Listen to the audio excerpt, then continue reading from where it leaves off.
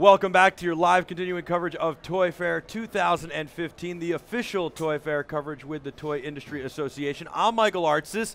This is BeTerrific, and we are proud to bring you, with the Toy Industry Association, your live continuing coverage of Toy Fair 2015 from the Jacob K. Javits Center in New York City. Thank you so much for watching. I've got Manuel Torres right here. Manuel started his life in Mexico City, has become the head of global sales and publishing and properties and everything. Your title is about, it's not even long enough to fit on the screen. I mean, it's too long to fit on the screen, but you're at Nickelodeon. You oversee Teenage Mutant Ninja Turtles, a lot of other stuff. I love the Teenage Mutant Ninja Turtles. Splinter was my favorite. There's Donatello. Obviously, he's not the turtle. Right. Donatello, Michelangelo, Raphael, and I'm forgetting one now. Donatello, Michelangelo, Raphael, and?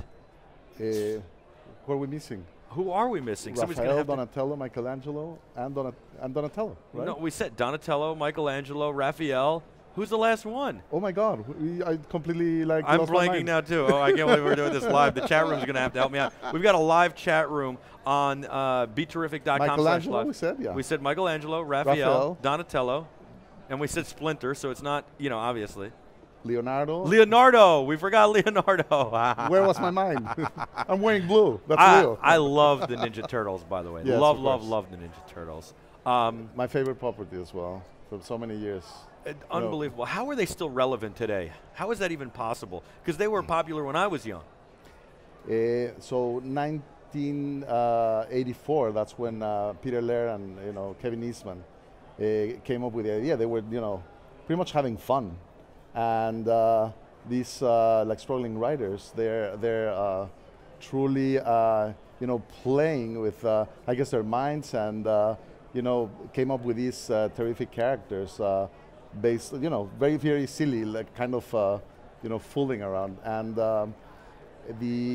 actually the comic book started, they were kind of dark, and just very few of them were published by them. They were barely making any money. And then when they bump into a licensing agent who told them, I think there's some potential with these characters. They're super engaging. They're super fun. Let's see what we can do with them. And that's when they, came about different toy companies. They show and told their story. They met with Playmates Toys out of LA, and Playmates, I guess, very visionary at that time. They said, this seems to be a lot of fun. They seem to be, these characters have the potential not only to convert into great toys, but the comedic aspect of the IP and their story, plus being four, like really good and close friends. They're brothers. This is likely to be something different than what we're seeing, around the world, and that's how they came about. They bumped into Playmates. Playmates had faith on them. Playmates also spent, invested money on creating content with Fred Wolf, and then the story, till we know by now. I used to watch them every day after school. I loved them. I thought they were amazing. I like Splinter the best, as I said before. I don't know why. He was the squirrel or the ferret. What was he? Was he a ferret or a squirrel or a rat? He was a rat.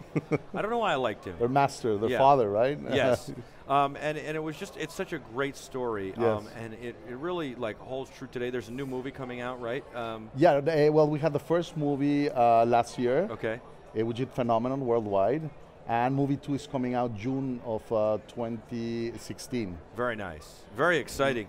Now, you talk about licensing a little. You know a lot about licensing. You've had an interesting career. It starts in Mexico City. Yes. How do you get from Mexico City to being, the head honcho at Nickelodeon? No. Thank you for the head honcho, not at all. But I started basically in Mexico City. My background, I'm a CPA. Okay. I think CPA by training, and but my heart has always been in sales and marketing. And very early in my career, my first job pretty much was in an accounting firm, which transformed right now into something else. And started doing some consulting, tax auditing, and to be honest, quite boring. And more so, I wanted to land, somewhere else in the marketing and sales fields. I moved into a little bit of candy and confectionery consulting. Sure. And then Unilever was the one who, where I found a great opportunity to learn about marketing and sales in Mexico. Okay. As a trainee. Wow. I spent there like around 4 years, and from there, kids and the kids world, the kids marketing became kind of a great opportunity for me to tap into product development and marketing. So that's where I went to Mattel Toys in Mexico, which was a company early 90s who was like growing ferociously year by year, but at the advent of mass merchants in Mexico, particularly Walmart, that opened kind of a new landscape for expanding into categories that traditionally had not been their focus, and toy was one of those. So started in trade marketing, managing a couple of brands in Mexico. Probably you're familiar with Hot Wheels. Sure, absolutely. With Power Wheels. And from there, they moved me to headquarters in Los Angeles with Mattel. Very nice. Started working with international markets, both on the trade marketing side as well as on the product development and marketing.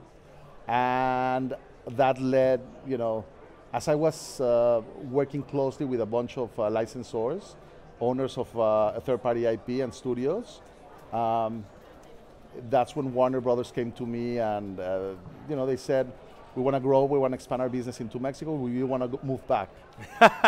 So I went to Warner Brothers Consumer Products, managed the office in Mexico City, and sooner Nickelodeon and MTV had the same challenge, but for the region, for Latin America. And they offered me, to open the consumer products office out of Miami to take care of Latin American operation and expanding the business. Back then, SpongeBob was a great IP, and with very great, I would say, follow-up in Brazil, in Mexico, the two most important territories in the region. And Dora was starting to become important, mainly in Mexico. The properties are amazing. Dora the Explorer, SpongeBob SquarePants. You guys have now the Power Rangers under the umbrella as well.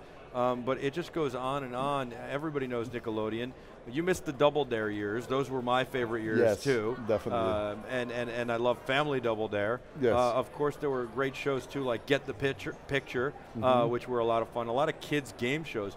Nickelodeon's great. I think that the products that come out of them, the shows are amazing too. I remember the Double Dare products. Right. I of course remember the Ninja Turtle products, right? Yes. What is it about Nickelodeon's products that make them so licensable to create toys out of them? Well, I guess first, I think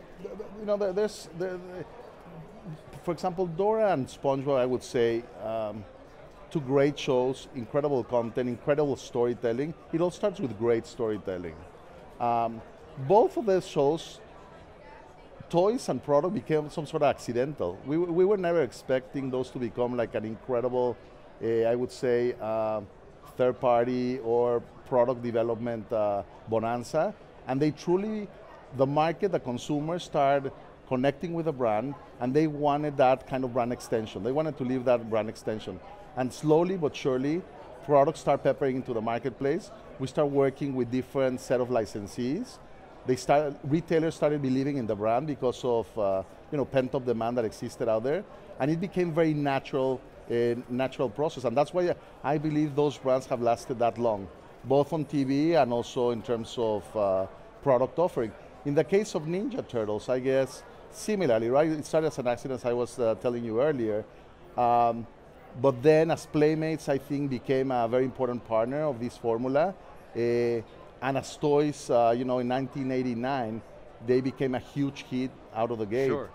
Then I think that opened the floodgate for the rest of the merchandise and the rest of the categories.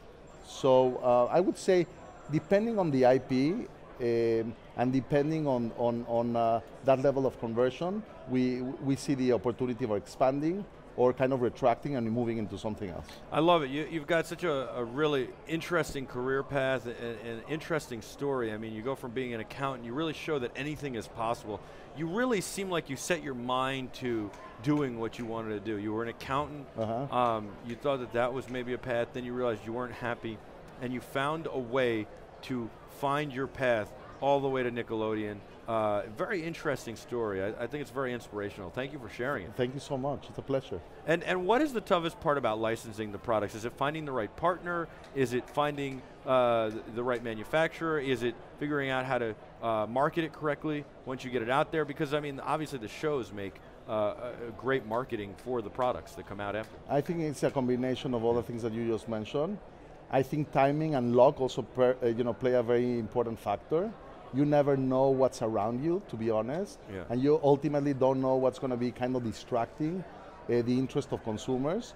But again, I think if you stick to a great storytelling, if you stick to kind of really engaging content, the likelihood of that becoming, or converting into product will be more positive. That's on the one end. Also keeping the retail interest, right? Yeah. Making sure that every single of the value chain, I would say, members, right? They, remain engaged and remain excited about your IP. It's fundamental because it all starts from the consumer. Consumer likes the IP. They like the story. They want to play with it. They want to interact with those characters. They fall in love with those characters. And then they start, looking for product, looking for merchandise. Favorite toy growing up? Favorite toy growing up? I guess Hot Wheels. I like it. Yeah. I like it. I loved the Hot Wheels and the Matchbox cars. I really wanted one of those Power Wheels. You mentioned that. Never got one. I was a little too ahead of it. They really became popular a little bit after I was a kid, but they had just started to come out. And Toy Fair is amazing, is it not? It is. It's amazing. It's still an incredible market for everyone, for us to understand trends, to see what's happening, not only here, but around the world, for us to engage with inventors and see newcomers in the marketplace, and also to see how relevant our IP is becoming to them and to the market in general. Manuel Torres, thank you so much for giving us your time here on BeTerrific.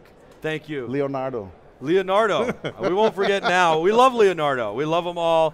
It's Leonardo, Donatello, Michelangelo, and of course Raphael and Splinter. We'll be back with a whole lot more Console Wars and then Todd McFarlane coming up on BeTerrific. Don't go anywhere. This is your live official 2015 Toy Fair coverage with the Toy Industry Association on BeTerrific. We'll be back right after this.